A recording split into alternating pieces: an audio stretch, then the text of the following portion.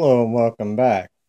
So, so I chose this Kwikset to pick out of the package that West Coast Picks sent me. Thank you again so much for the locks and everything actually. The slick picks, and I didn't notice this in the or show this in the package opening, which was this contains pins, American pins, so I can repin that American if I want, as well as he also put a couple more ends for his for the slick picks. One was a Bogota, and this was the gem, perfectly shaped gem, so that if I wanted to swap those out, I could. Thank you again very much, West Coast Picks, for that. Uh, Geez, I'm just blown away. Uh, but the reason for this video is attempt number 2 on this Kwikset. It beat me out of the package. So let's give it a shot here, and we'll show you guys that the key does work very smoothly. Has a little catch in the middle, but that's to be expected with the challenge lock. I went for about 7 more minutes after I cut that other video, and was not able to get anywhere, and felt like I ended up having to reset everything. So I just thought I'd just start another video for it, because it was running way too long. So let's zoom in for you guys and see where we're at here. What I figured out was that this thing has serrations in it, and if you use too heavy of tension, you get caught on those serrations and it's game over. So I am going with very light tension. Okay, I got a little bit out of 2 there.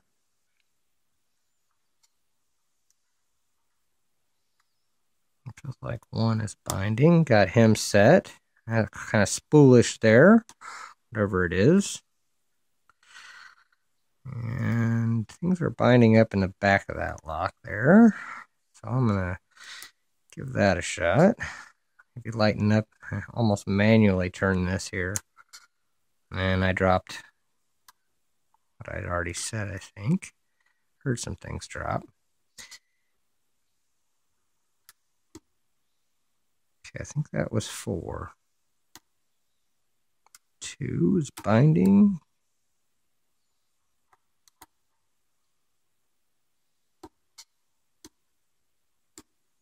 Okay. I went to a false set here, but I tried not to push too hard, because I think that's what I did last time, was I pushed real hard on it, and I think it locked it up on me, because now 1 is binding a little bit. Okay.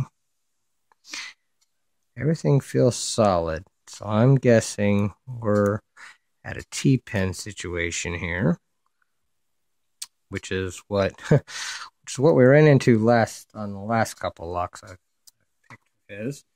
So I'm gonna play the same game I play with T-pins every time. Is I'm gonna grab a deeper hook, and I'm going to bounce on pins. Well, actually, wait a second here. Yeah. Okay, 1, 2, 3, 4, 5. Okay. See if I can get something. Do a little digging here. I think 1 is binding on me, and I'm afraid to set it for fear. Okay, hold on. Nope. Okay, there was 1, 2,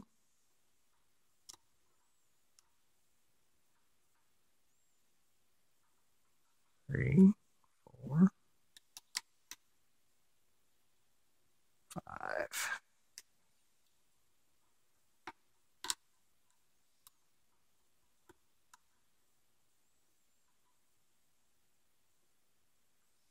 I think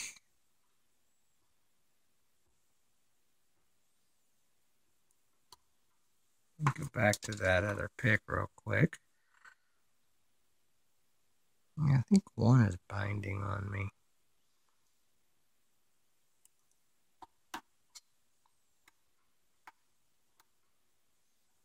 Yeah, I think I may have got him set, but I lost my false set.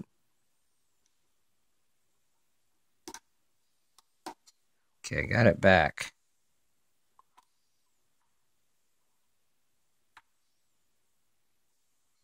Back to that deep hook. Back to the back.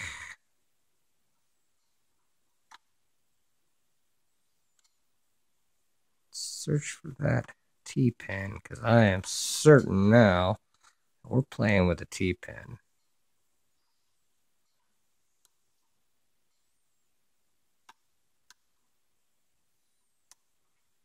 My way of dealing with T-pins is bouncing on pins a bit.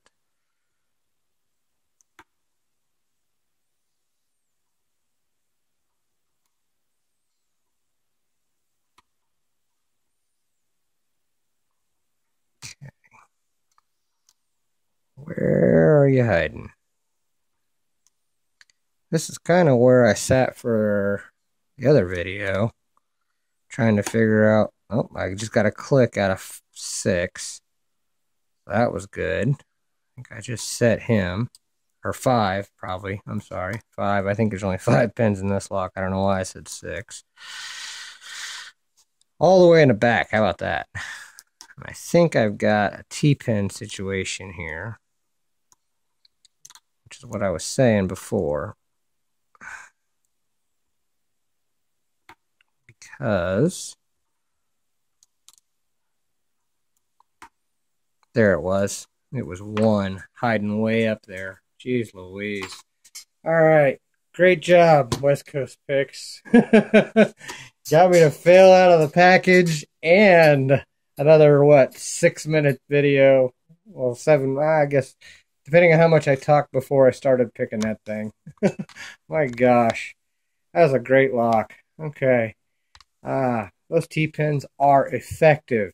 Anybody who's making challenge locks, remember that. They work good. So let's get this out of the way. Let's get this out of the vise. Let's see what kind of magic you put inside of this Kwikset. All right. Let's see what we got here. Alrighty. Pinning tray. Alright. Tool for that. Take a easy little Kwikset and turn it into a monster by putting T-pins in it. Okay, let's be sure not to. I got a key, but I don't like locking them back up. It always just kind of feels like you lose something when you do that. All right, get that out. Get that out. Spring out.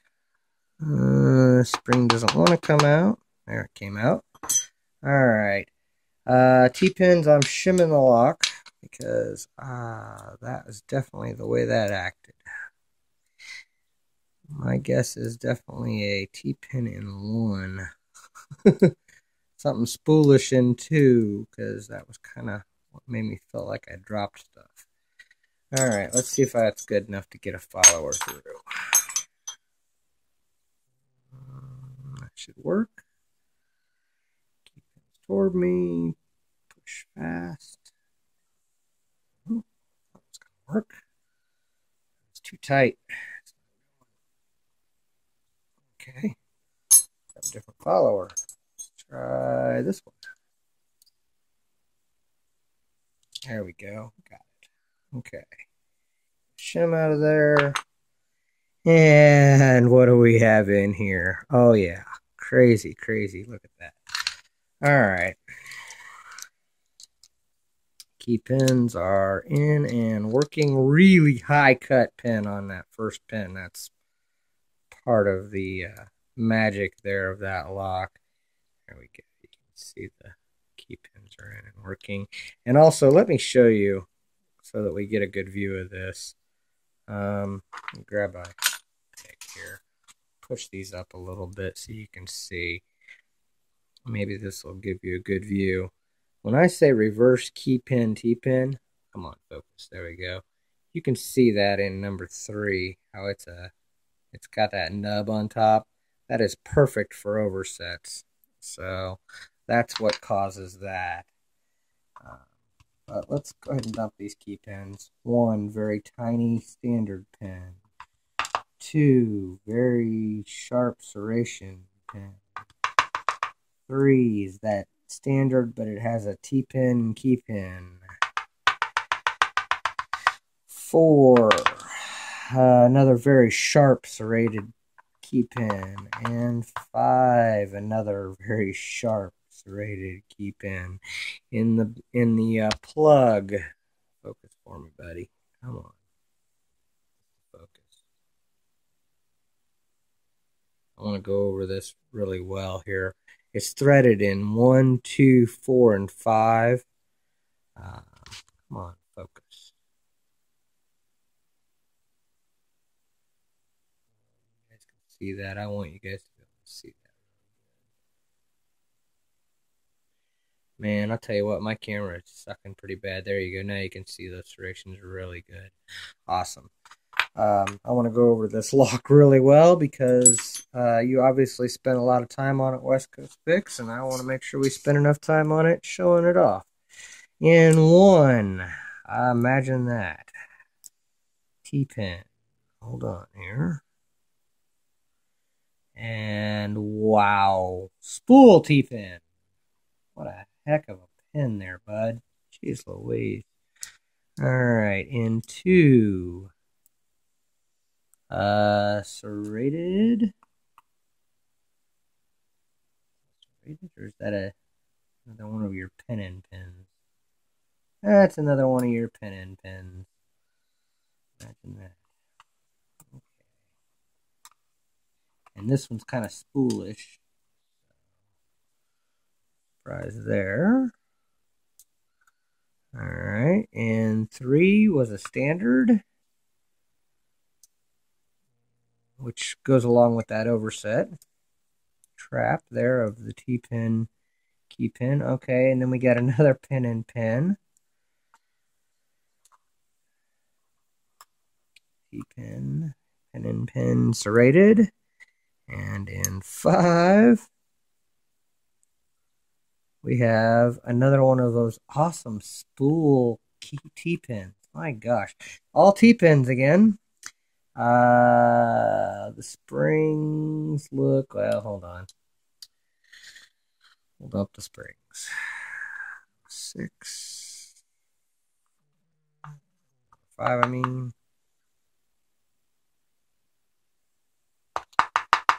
4 doesn't want to come out. It's a copper spring. Copper spring.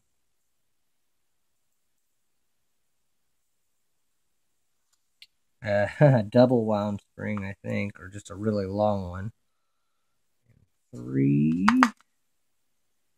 Oh, in 3 we had another pin. I'll be darned. Okay, that was weird. 2.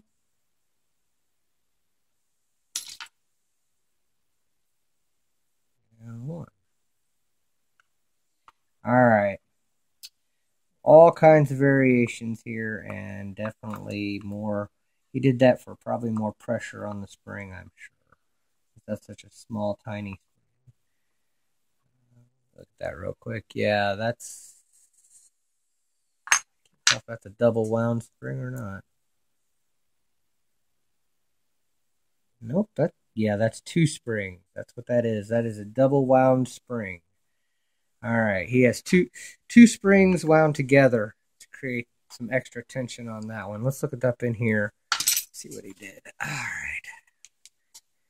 1, 2, 3, 4, and 5. They are all, well, hold on. No, 3. Yeah, I think they're threading.